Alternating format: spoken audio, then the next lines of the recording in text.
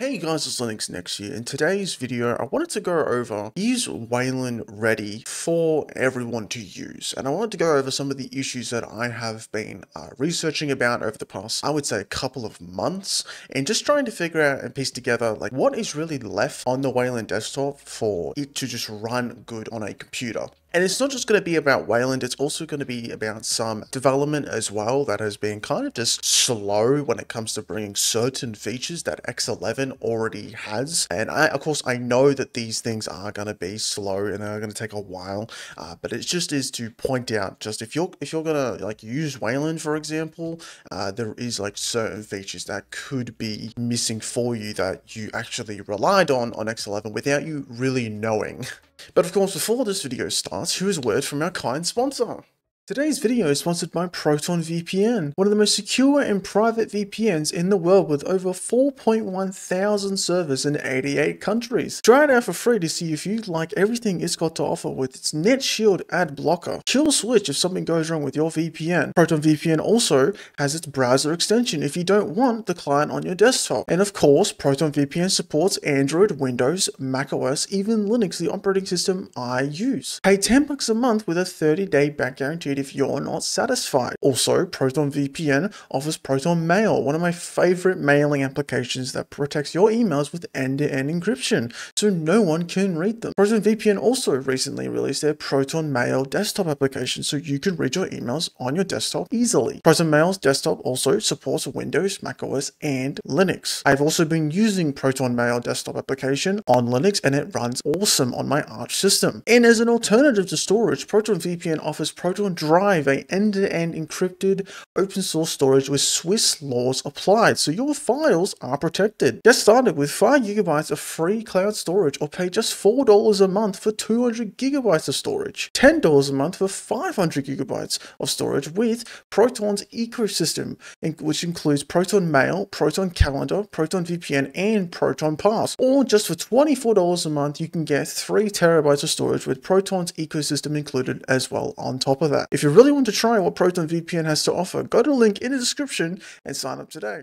So what is the first issue with Wayland? And one of the issues is that some applications don't support Wayland natively yet. So they have to run through a thing called Xwayland, which is where they create an X server and an X client. And these applications, they run through that and then they go through the Wayland compositor to the Wayland application, which would be, like your KDE Plasma, KWin compositor that would then show the application properly accordingly with, of course, maybe things like hardware acceleration maybe not working, or most of the time it does work. But that is the main problem I would say with Wayland right now. Is there's some applications like Wine, for example, when you try to play games, they run through Xwayland. Now, this isn't necessarily a problem, as when you do actually start to do like comparisons with Xwayland and Wayland natively, there's not really many problems. It's more just maybe you have a high count of memory, for example. That may be a cause when you try to play a game, you might have a bit higher memory allocation, and that's probably just about it when it comes to the Xwayland problem. I don't think it's necessarily a problem, but it is a issue where there is particular apps that I'll go into that don't support certain things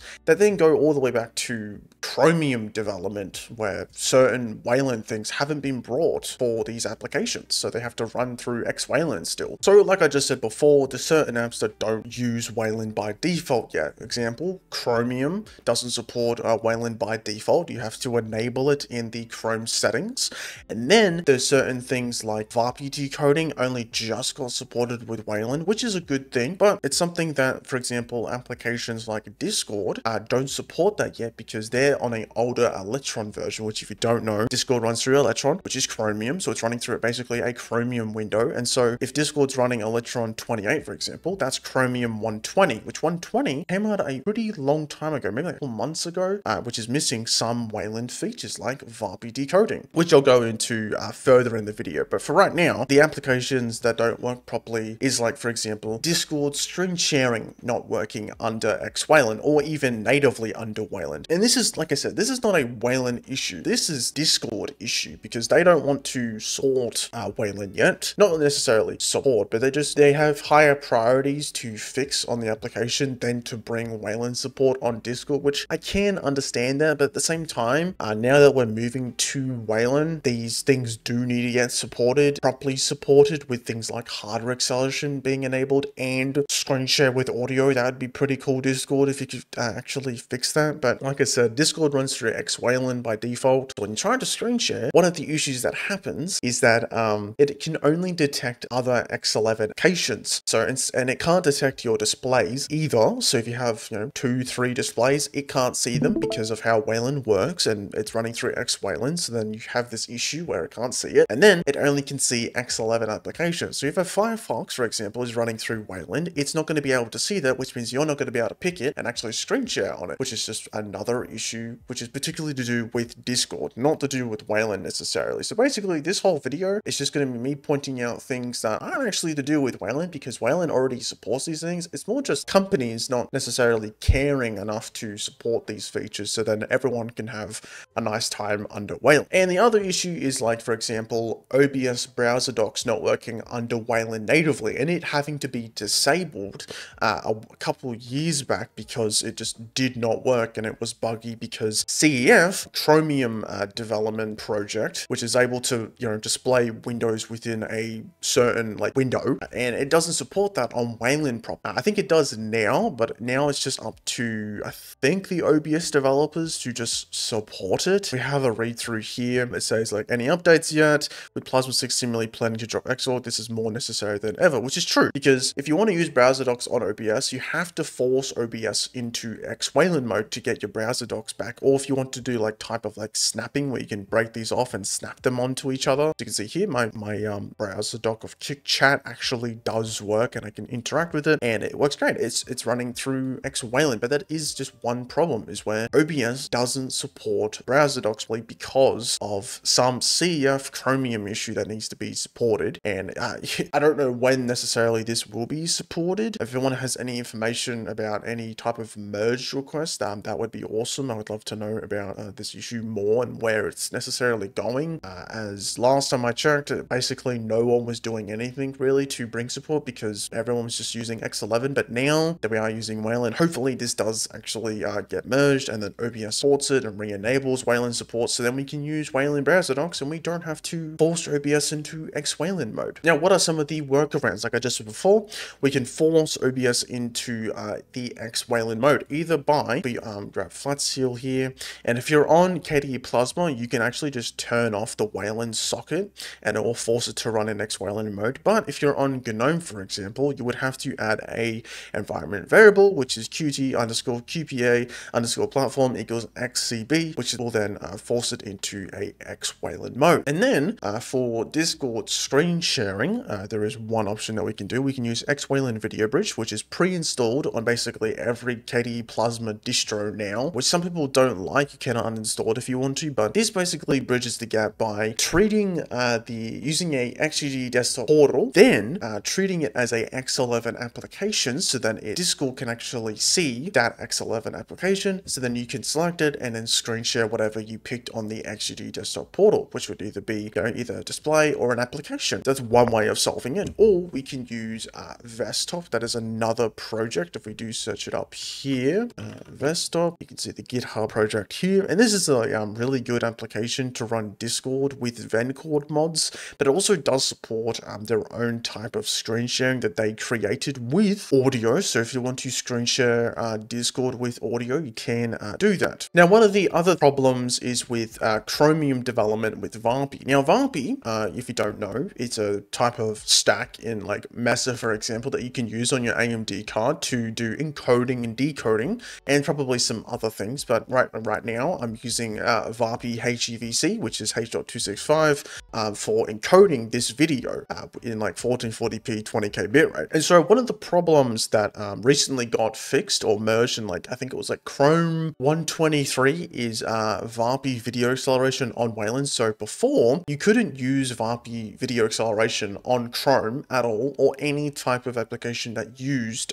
Chromium. So for example, Discord with Electron, you couldn't use Vaapi decoding on Wayland because Electron didn't have this patch for Vaapi acceleration on Wayland within Chrome, and it still doesn't have it. So we have to wait for that to be updated so then we can have Vaapi decoding on Wayland. But also right now, Chromium decided to disable some packages or code within Chrome that did not allow Vaapi decoding to work properly. So now there has to be some contribution made in Mesa to actually make this work properly when you enable the correct arguments to get Vaapi acceleration work. So I think when these get enabled and then Electron gets updated to the selected version and you have the right Mesa version as well, then Vaapi decoding and encoding will work under Wayland properly. Now, one of the other issues is screen tearing under Wayland, because when you try to use Wayland, you basically are using a type of VSync. One of the problems that you can solve with this is by using VRR, which is what came in GNOME 46 as an experimental mode, as people really wanted that. As when you use Wayland, like I said, it uses that VSync mode, and so your frames are basically going to be the same, and that can cause issues because if you don't have powerful enough hardware to go over your refresh rate, then your frames will actually start to double or triple of the same frame that happens. So it can be a stutter effect that will happen when you try to play those games. And so enabling VRR basically solves that issue. And one of the other things that we are trying to bring support is screen tearing, which did finally land in Linux 6.8 for a atomic async page flip. So now you can use this atomic async thing in the kernel, but the desktop environments also have to bring support for it on their own compositor level. So KDE Plasma has a merge request open right now to support screen tearing with the new atomic mode setting, and this is supposed to land in KDE Plasma 6.1, which is going to be sometime around I think June or May sometime it's going to be released, and this could arrive sooner as well in maybe 6.0.4 possibly. They said here that it's pretty low priority when it comes to supporting it, so they could actually release this earlier, and that's what they have been thinking, but it may still come in 6.1. And probably one of the other issues is that Steam doesn't support Wayland by default on their client. So if you try to do things like home streaming, for example, where you stream your game from your desktop to another computer on a local network, it's not going to work properly with Wayland. Like, it won't be able to see your screen because it thinks it's running on X11. So what you have to do is basically add a pipewire argument to Steam to actually bring up a XG desktop portal to then select your monitor, which is just one way of fixing it. But it's just something that particular Steam needs to support at some point very soon. I think they need to do this by at least this year because everyone's basically switching to Wayland now, and you either need to add that pipewire argument or you need to use an application like Sunshine, which is a type of thing that runs to allow home streaming, and it does support Wayland properly and things like video encoding with like Vaapi, for example. And just recently, like a couple weeks ago, they did a really big release that included literally so many options here to fix so many things with the Linux version particularly. So now, instead of waiting for Steam to introduce Wayland natively, you can just use Sunshine, and then you can use an application like Moonlight, which allows you to use Sunshine together to then see your game on whatever tablet or laptop that you want to use. Now, one of the other big issues is trying to use Nvidia on Wayland, as that's been a big problem for a while now, where Nvidia and also like Wayland protocols don't support what Nvidia uses. So it's been this like long chicken and egg type thing where it's taken Nvidia a bit of time to actually implement the proper things in their driver, their proprietary one, and then also Wayland protocol to support certain things that Nvidia needs, like explicit sync, which will come in May in a Nvidia beta driver release. That's really good to see. But also like Wayland supporting explicit sync. That actually happened like yesterday, I think. Explicit sync was merged in the Wayland protocol, and so now you have to wait for your desktop environment to support explicit sync in their Wayland compositor. So for example, GNOME, they've already got one open, and same with KDE Plasma, they also have one open. So when it comes to Nvidia support on Wayland, that is slowly coming together as well. But some of the issues that I've had with Nvidia on Wayland with my RTX 2060 is things like, when you install the proprietary driver, you try to log into Wayland, you get hit with like a black screen. That's something that I've had happen before, trying to use Nvidia on Wayland under KDE Plasma 6 on Wayland. That's one of the issues that I've had. And if you don't have explicit sync support or even implicit sync support, because that's something Nvidia doesn't want to support either, then you have this issue where certain applications will stutter and be just glitchy in general, like Chrome and Steam for some reason are one of those applications that to stutter because it doesn't have any type of synchronization hardware with the Wayland compositor and the driver. So you have this problem on Nvidia cards where, you know, it doesn't support explicit sync, it doesn't support implicit sync either. And then the other one is EGL stream, which is something to do in the Wayland compositor, another type of like way of how certain things interact with each other with like OpenGL and Vulkan. And so Nvidia finally decided to ditch EGL stream and use GBM, which is a newer one that Wayland has been like using. So now that Nvidia is finally like, you know, improving on these things and implementing, you know, proper support for Wayland. And then we also have, you know, NVK arriving plus Nova, which is kernel, open source kernel driver for Nvidia that's developed by Red Hat. And probably one of the last things that I would say is HDR support on Wayland. Now, HDR support, I don't think that even works on X11, but on Wayland, we were actually already gotten HDR support. But when it comes to actually using HDR in like your games, for example, that is something that is still being worked on. So for example, like HDR being enabled by default on Proton, that's something that will take a while to happen probably,